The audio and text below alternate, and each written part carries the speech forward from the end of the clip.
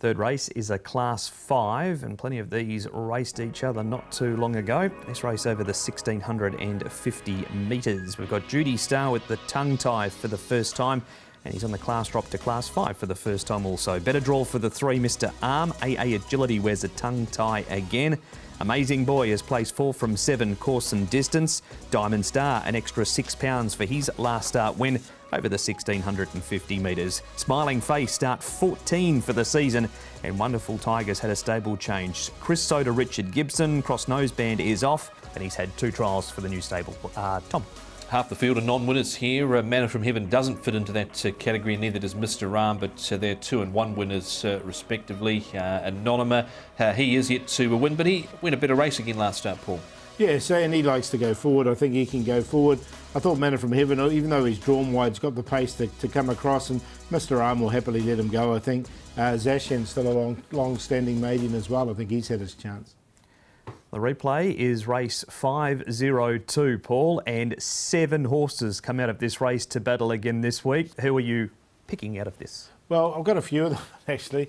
It's a few of the usual suspects running around, isn't it? But Smiling Face is getting there, I think. He's a long-standing maiden, 20-odd starts. And, look, I'm going to put him on top. I just thought he's getting close to a win, even though he's right down in the ratings, 23.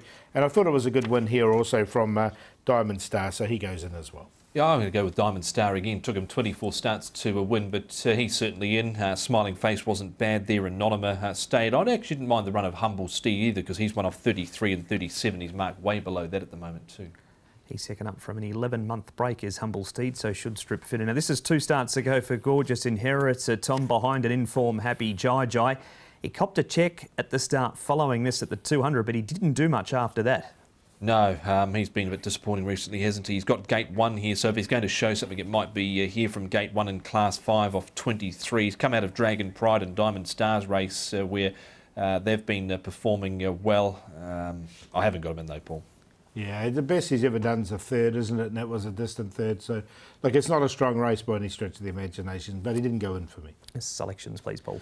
Yeah, so I'm going to go with the 11 on top here. We'll see if Smiling Face can get the job done to beat Diamond Star. So just a turnaround from the last time they met. Mr. Arm's going to be in the right position. And Manna from Heaven, I think, can get across and lead. 11, 7, 3 and 2. 7, 8, 11 and 10 with Diamond Star on the top. I think he might be able to go on with it again. Drawn wide, gets back and runs on. Humble Steed's in. Smiling Face has been getting closer, and Anonyma went a better race last start. 7, 8, 11 and 10. Mr. Arm is an early but loose favourite for the Class 5. Horse number 3 is at 5.3.